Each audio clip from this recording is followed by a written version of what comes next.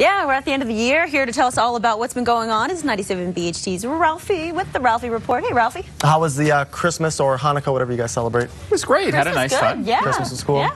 Always good to have a few days off as well. And got back to Niagara Falls. Yeah. Went to the Syracuse game last night too. So all is good in my world. Yeah, gotta love that. You were showing your Syracuse pride last time. So. Yes, I was. Yeah, I had the Syracuse Santa hat, and a couple of my old roommates reached out to me. They wanted to know where I got it. So there you go. There you go. Of course. Well, hey, a big year for Adele, Rolling in the Deep, one of the top albums of the year. Tell us about Adele. Yeah, her album 21, Rolling in the Deep, and Someone Like You, Set Fire to the Rain, the latest single, was the highest-selling album of 2011. It sold almost 6 million copies. This really was Adele's year. Billboard also named her just the biggest artist overall as far as all of the charts are concerned.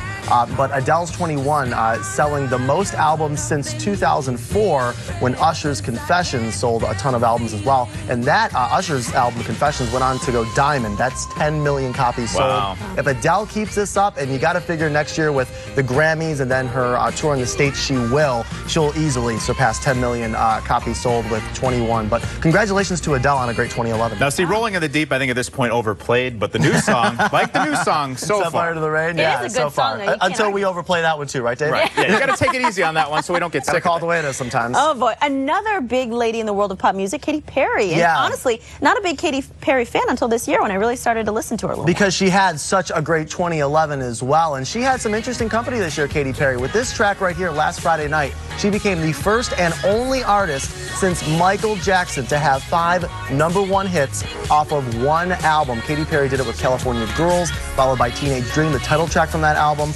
Then she went on with Firework, E.T., and then last Friday night, Michael Jackson, the only other person to do that. Of course, Katy Perry also in 2011 went on the California Dreams tour, which was very successful. I got to see it in person. It was very good as well. And somehow, despite all the swirling rumors, kept her marriage together with Russell Brand. So another great 2011 for Katy Perry. Now, see, you left off your list here Monica's favorite, Kelly Clarkson. Kelly Clarkson. Do you call her the man-hater?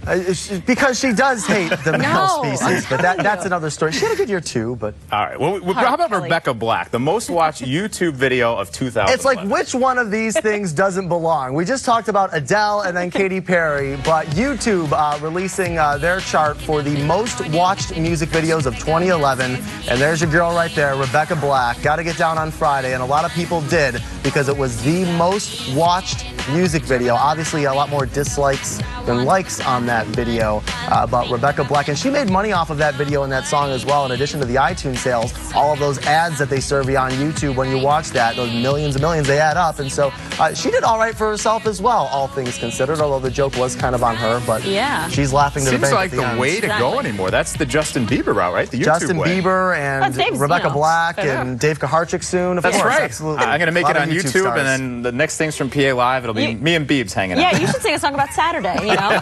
Exactly. That's the way to make it big. You can do a song about this show probably, I bet. Huh? That's right. Yeah, a lot going on here. Wait for it to drop. All right, hey, he is Ralphie. You catch him each and every weekday on 97 BHT from 7 to midnight. Happy New Year, pal. Thanks, you guys too.